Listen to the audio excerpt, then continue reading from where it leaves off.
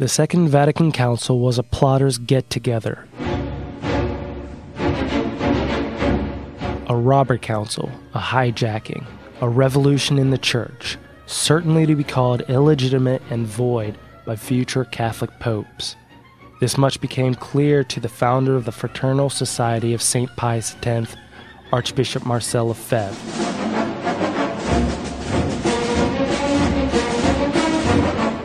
The introduction of the new Mass, religious ecumenism, and an insistence upon the separation of church and state, even in Catholic countries, these and other Masonic innovations made up the core of the new conciliar church, as termed in private by Cardinal Benelli.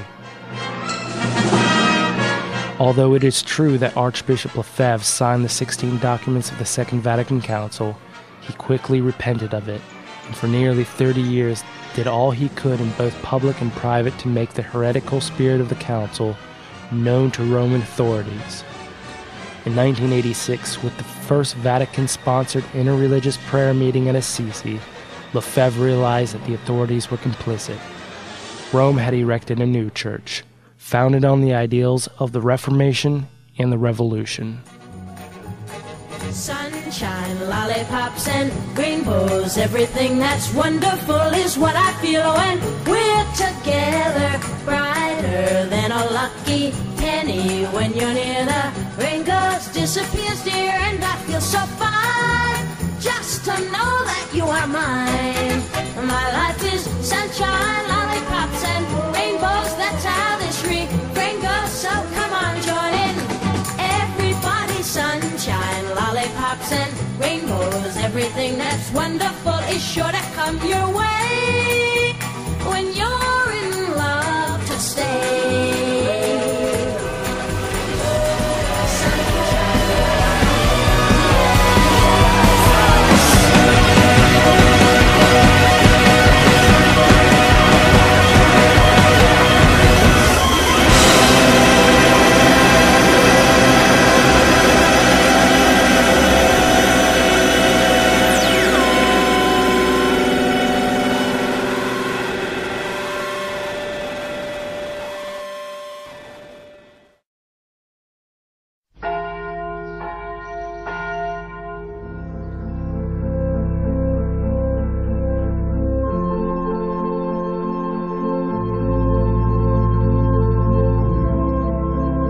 In 1988, Marcel Lefebvre made a formal act of allegiance to eternal Rome and consecrated 4 bishops to the Catholic Church.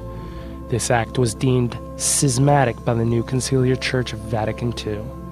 The Archbishop was not alone in his heroic and defiant act. Bishop Antonio de Castromayor of Campos, Brazil, joined him, saying that it would have been a mortal sin for him not to have been there. Just days after the consecrations, Archbishop Lefebvre wrote to Cardinal Gantin, prefect of the Congregation of Bishops, explaining his actions.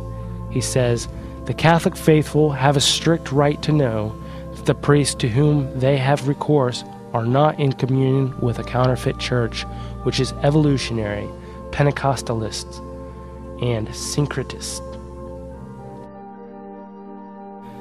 Compare this with the position of the leaders of the SSPX in 2012.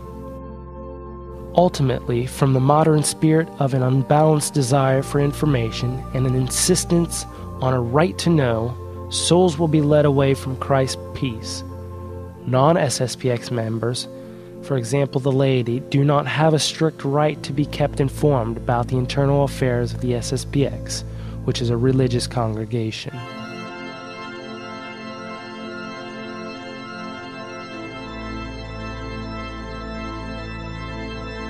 Having faithfully passed on what he had received, Archbishop Marcel Lefebvre now reflected on the relationship between Catholic doctrine and the doctrine of the new Church, codified in 1988 in the new Code of Canon Law.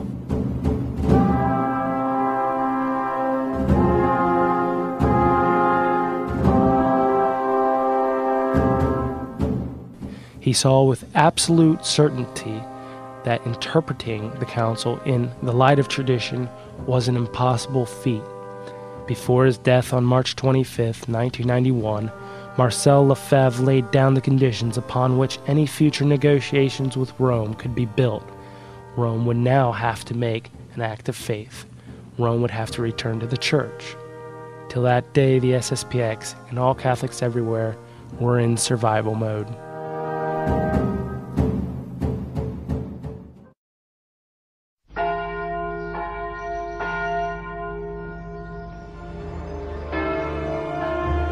Why can't we work out our differences?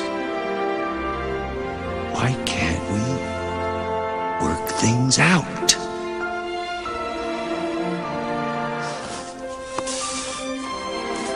Why can't we all just get along?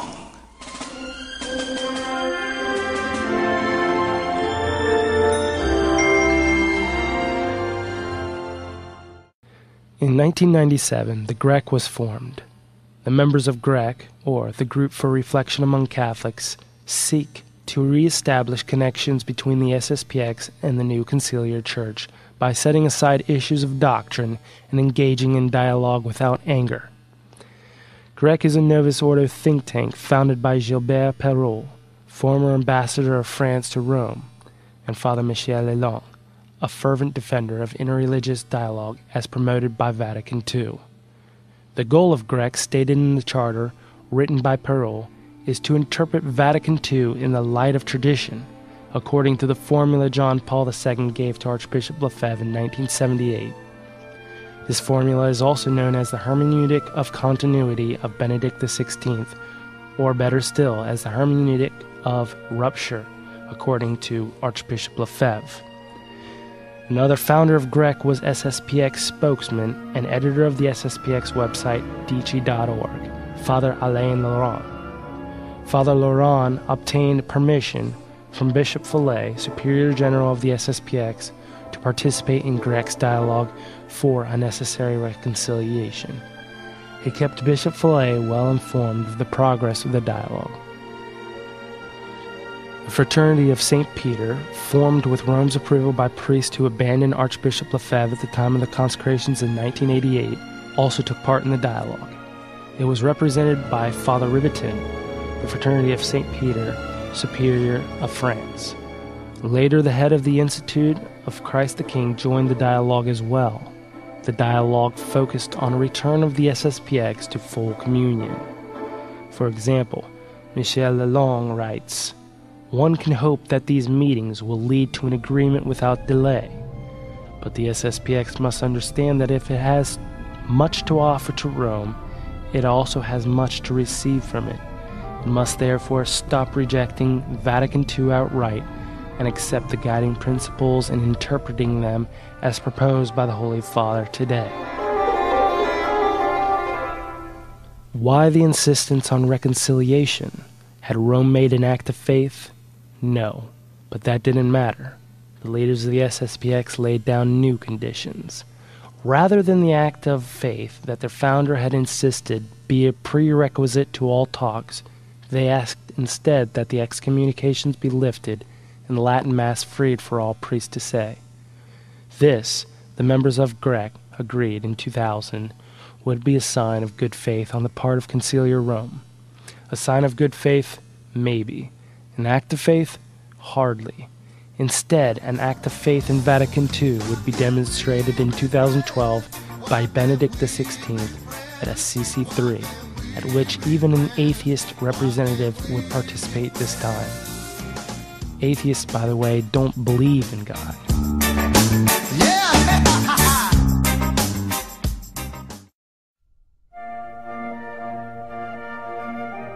The evils of false ecumenism don't seem to matter so much these days, as the Father Laurent-run SSPX website, Dici, made almost no mention of the communicatio in sacris. Benedict was traditional, remember?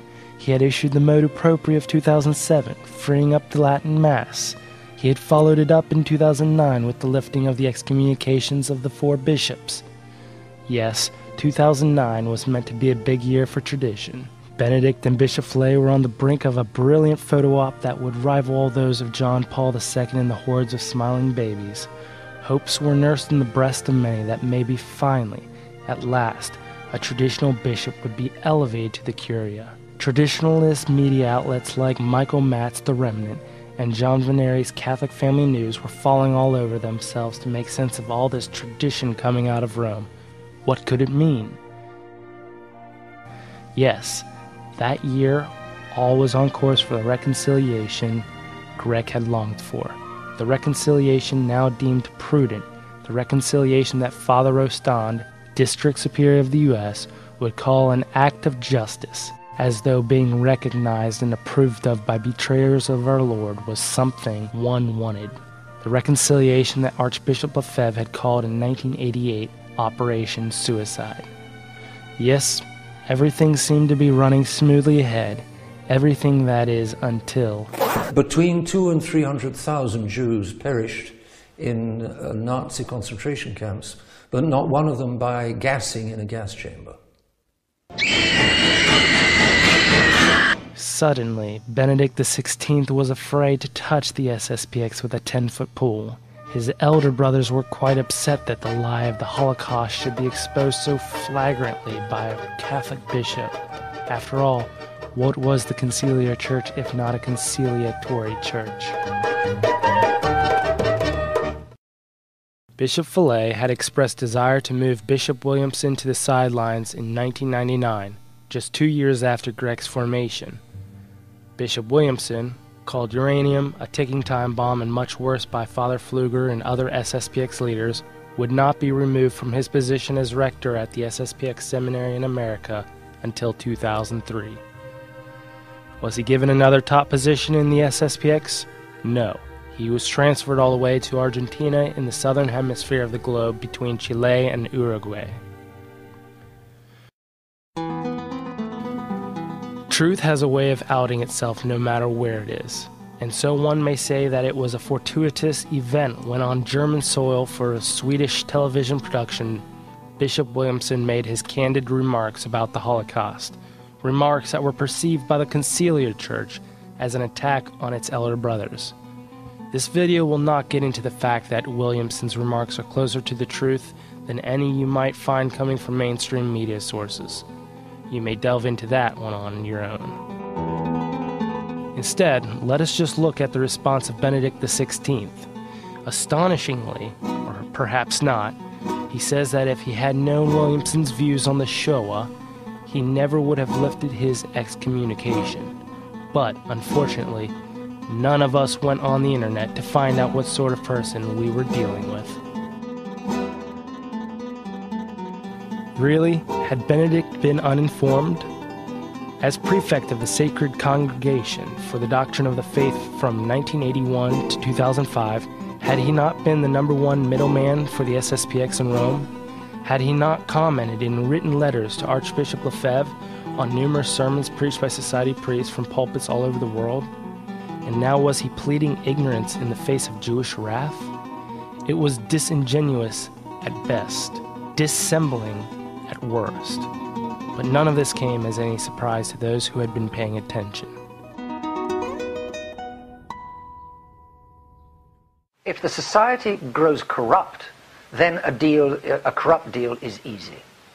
If Rome converts, then a deal is also easy. There's no problem, though. If Rome gets back, if the Romans re-understand and get back to the true religion, then the society is their best friend and they've got no more problem with the society.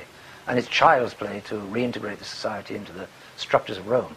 But so long as Rome is with the new religion and the society stays with the old, there can only be war between the old religion and the new religion. So either Rome abandons the new religion or the society abandons the old religion. That's what's got to happen before there can be any agreement.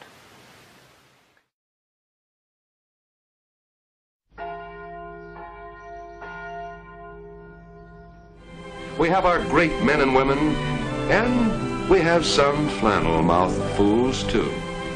We all want to live in a better world. We all want to have more. But there's no mystery about what we have or how to lose it. Let's look straight into this one. Let's talk about how to lose what we have and what that would mean to you.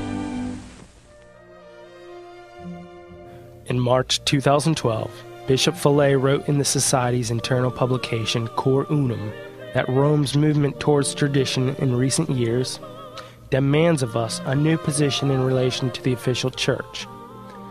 This assertion by the Superior General prompted a response by the other 3 bishops of the SSPX, who wrote to Bishop Fellay on April 7, 2012. Your Excellency, Fathers, take care. You want to lead the Society to a point where it will no longer be able to turn back, to a profound division of no return, and, if you end up to such an agreement, it will be with powerful destroying influences who will not keep it. If up until now, the bishops of the Society have protected it, it is precisely because Monsignor Lefebvre refused a practical agreement. Since the situation has not changed substantially, since the condition prescribed by the chapter of 2006 was by no means carried out, which was a doctrinal change in Rome which would permit practical agreement, at least listen to your founder. It was right 25 years ago. It is right still today. On his behalf, we entreat you, do not engage the Society in a purely practical agreement. Bishop Fellay, Father Pfluger, and Father Naley, who were the first and second assistants, responded 1 week later. You cannot know how much your attitude over the last few months, quite different for each of you, has been hard for us. It has prevented the Superior General from sharing with you these great concerns, which he would gladly have brought you into, had he not found himself faced with such a strong and passionate lack of understanding. How much he would have loved to be able to count on you, on your advice to undergo this so delicate moment in our history. It is a great trial, perhaps the greatest of all 18 years of his being superior. Our venerable founder gave to the Society bishops a task and precise duties. He made clear that the principle of unity in our Society is the Superior General. But for a certain time now, you have been trying, each one of you in his own way, to impose on him your point of view, even in the form of threats, and even in public. This dialectic between the truth and the faith on the one side and authority on the other is contrary to the spirit of the priesthood. He might at least have hoped that you were trying to understand the arguments driving him to act as he had acted these last few years in accordance with the will of divine providence. What did this mean? Had the 3 bishops been remiss in showing their Superior General the love? Or had Bishop Fellay simply changed the course of the ship and accused his shipmates of lacking a supernatural spirit and realism? Actually, that was it precisely. Your collective letter suffers from 2 faults with regard to the reality of the Church. It is lacking both in supernatural spirit and in realism. Bishop Williamson, Bishop Tissier, and Bishop de Galarreta lacking in realism, or rather lacking in Grec sensibilities. One day after responding to the 3 bishops, Bishop Fellay sent a doctrinal preamble to Rome, which outlined all that he was willing to do in order to be officially recognized by the conciliar church. Among the many weak stances put forward in the preamble is this one. The affirmations of the Second Vatican Council and of the later Pontifical Magisterium relating to the relationship between the Church and the non-Catholic Christian confessions, as well as the social duty of religion and the right to religious liberty, whose formulation is with difficulty reconcilable with prior doctrinal affirmations from the Magisterium, must be understood in the light of the whole uninterrupted tradition in a manner coherent with the truths previously taught by the magisterium of the Church, without accepting any interpretation of these affirmations whatsoever that would expose Catholic doctrine to opposition or rupture with tradition and with the magisterium. Sounds like a victory for Grec. What would Archbishop Lefebvre have to say about Vatican II's stance on religious liberty? Let's open Religious Liberty Questioned and find out. On the first page of the introduction, the question is posed: can the conciliar declaration on religious liberty, Dignitatis Humanae, be reconciled with the traditional doctrine of the Church? The answer is no. The words of Archbishop Lefebvre are clear. I do not believe that the declarations of the Council on liberty of conscience, liberty of thought, and liberty of religion can be compatible with the popes taught in the past. Therefore, we have to choose. Either we choose what the popes have taught for centuries, and we choose the Church, or we choose what was said by the Council, but we cannot choose both at the same time, since they are contradictory. Have the leaders of the SSPX adopted a contradictory position? Yes. But that's not all it's done. Since 2012, it has expelled, locked its doors on, silenced, cut off, or charged with leaving every priest who has voiced any concern whatsoever over this change of course. These priests include Father Girard, Father Chazal, Father Pfeiffer, Father Libiatis, Father Hugo, Father Voigt, Father Ringrose, Father Arzaga, Father Ortiz, Father Ruiz, Father Riolt, Father Trincado, Father Thomas Aquinas, Father Zabi, Father Cardoza, as well as the Carmelite nuns of Germany, and of course Bishop Williamson, the only one of the 3 bishops to still be putting up a fight, and others who prefer to be unnamed for the moment. The question, however, is not, how could the leaders of the SSPX cast so many good priests, but rather, why are there not more priests speaking out? The day that the SSPX abandons the spirit and rules of its founder, it will be lost. Has that day come? Since the SSPX has abandoned the spirit, is it time for us to abandon the SSPX? Consider for a moment, why would Bishop Fillet want a deal so badly? Why is the SSPX considered to be outside the Church, but Pope Francis has no problem calling Muslims his brothers on Good Friday? Our Lady of Fatima insists that Russia be consecrated. The SSPX used to insist that this had not yet happened. Does it still do so today? Will it continue to do so after being welcomed into the fold of the new conciliar church? These questions and many more are yours to ask. Don't let anyone tell you that you shouldn't be troubled. Watch and pray, says our Lord.